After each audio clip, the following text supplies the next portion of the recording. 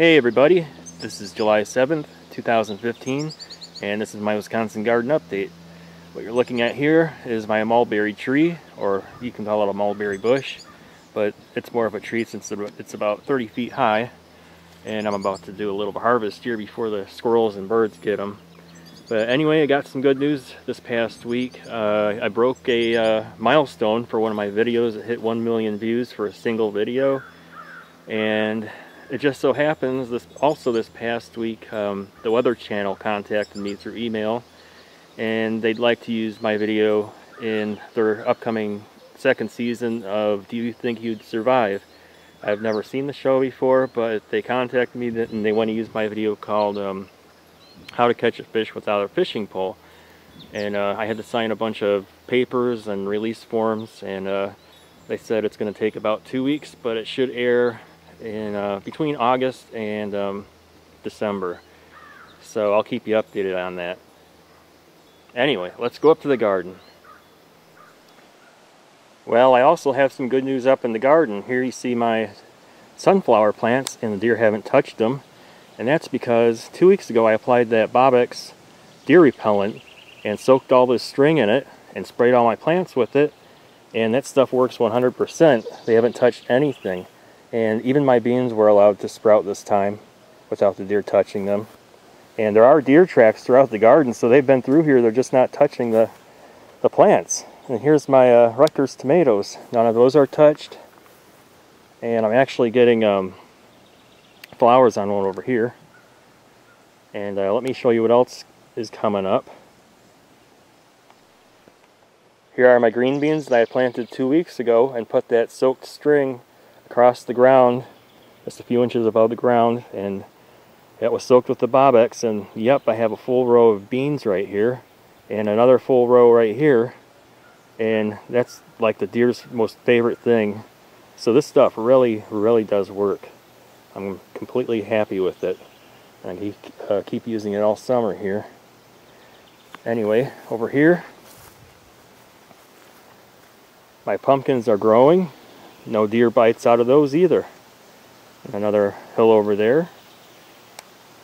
And then down here, my watermelons are growing. They're not touched by the deer at all. But yeah, they're not growing too fast, so I'm going to put some 10-10-10 fertilizer on those. And here's another hill of them here. Okay, if you remember, I took some extra string that was soaked in Bobbex and just put it in this watermelon hill where the deer had already eaten all the watermelons a few weeks ago. Put some bean seeds all around it, and the deer haven't touched it, even though no plants were sprayed. They just don't like the scent of that string that was soaked in the Bobbex. And over here too, I have a single acorn squash, and they haven't touched that. But man, the grass is really coming in here. I gotta, I guess, mow the garden or have a lot of hoeing to do. Oh, what's this? Something's been eating snails here. Huh, that's weird. Huh? Oh great, it's a troll. Hey troll! Were you eating snails in my garden? Oh yeah? Alright, let's see how you like this Bobbex, troll.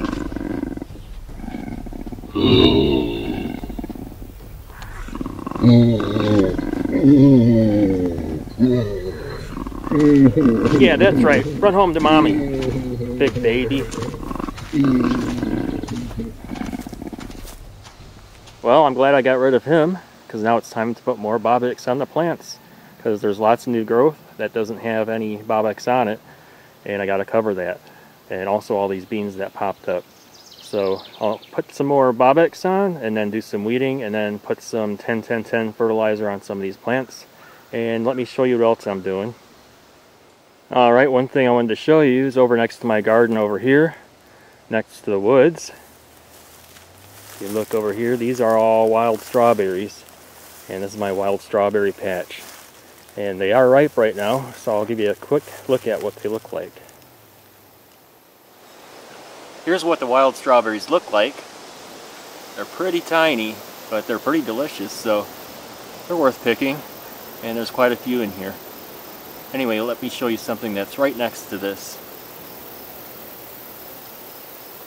Alright, let me show you something else that's growing in the strawberry patch. It's right over here, and I'll give you a closer look over there. Okay, I spotted these a mile away because they're lit up by the sunshine.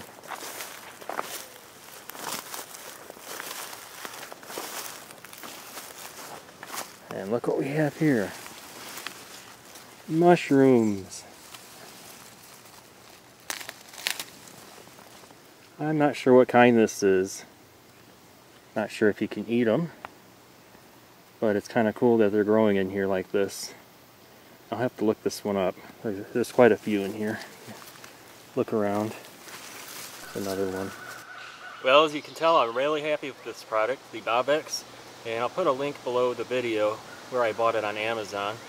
And it's way better than having a fence for me because I like the open area and don't like the look of fences.